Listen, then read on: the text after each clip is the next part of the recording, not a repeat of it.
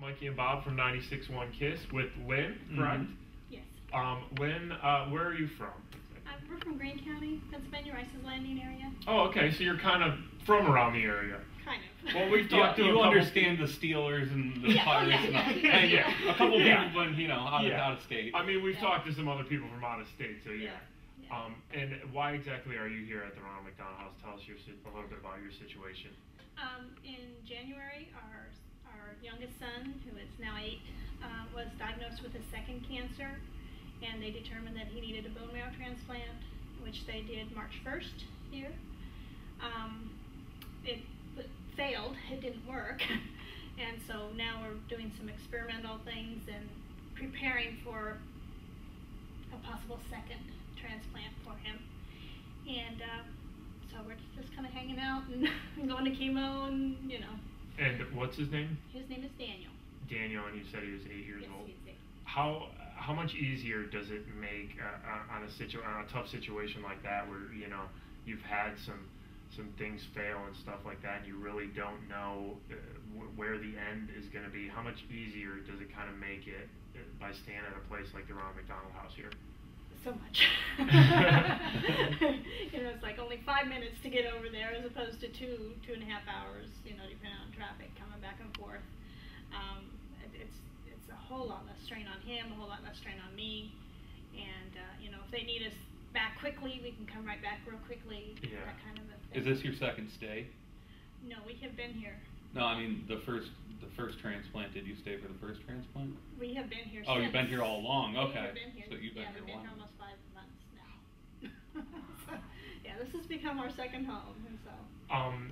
In a setting like this, though, for people who don't know the Ronald McDonald House, me and Bob have taken a tour of it, and we kind of explain it. It's like, the kids have to get their care and stuff like that, but for the families, it's almost kind of like a hotel for the families in a way.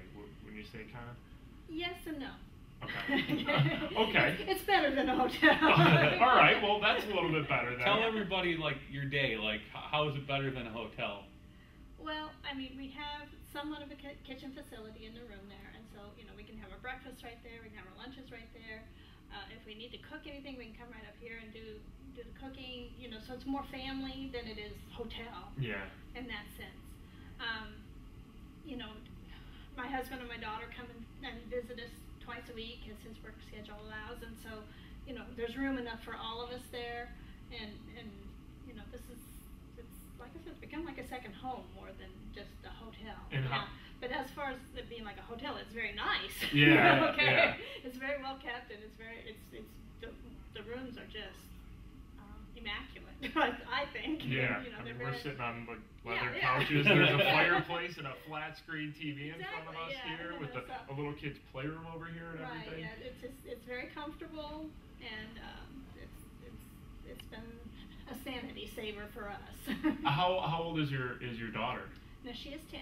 She's 10. So, coming to a place like this when your husband and your daughter get a visit, I mean, she has stuff here she can do too while you guys are caring for him. She raids the craft closet every time. So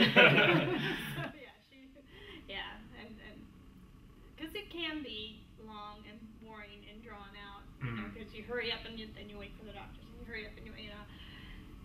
And Daniel's not able to go and do a lot of things. Yeah. Right. And so it's kind of boring for her, but she does well. She goes to the craft closet and all of that. So it's been the best that it can be. For like a parent, I mean, me and Bob are both parents. We have young kids too, and for a parent who isn't in this situation, but you never expect to be in a situation like this, but. Yeah. For a parent who's in this situation now, why should somebody, that's maybe listening or watching this, why should somebody maybe take a few extra dollars and actually think about a place like the Ronald McDonald House, like a parent? Because you don't know you need it until you need it. And it's, all through our son's first cancer, we never needed Ronald McDonald House. But this time, we need it, and we need to be here. And some people need it for one night, and some of us need it for a really long time.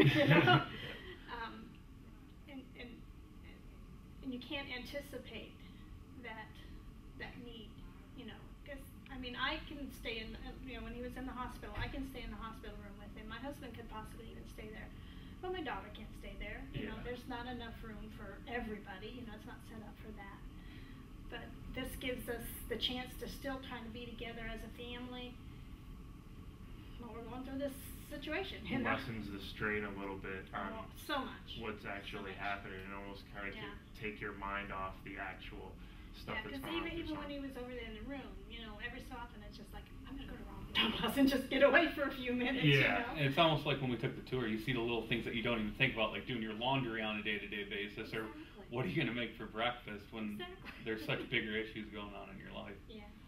And they take care of it all. They really do. They really do try their best, I should say. You know, they try to anticipate everything that you would need. I think you kind of nailed it perfectly though when you said if you're a parent, you don't know you need it until you need it though, you know. And like I said, being parents ourselves, I couldn't imagine being in your situation, and you know, it makes you wanna, you know, make sure there's a place like this. Yeah, because you know, if it wasn't for that, we would be renting something here or at a hotel every night. The cost would be probably astronomical. Exactly. You know, and they're very generous and very helpful in all, you know, in taking care of all of that, and it's just, it's just amazing. I feel I'm very thankful. Cool. Well, we appreciate you sharing your story. You know, it's good to talk to somebody who's, you know, actually kind of from the area and you know, from Pittsburgh and everything like that. And thank you for sharing your story. We appreciate it. Best of luck to you and your family.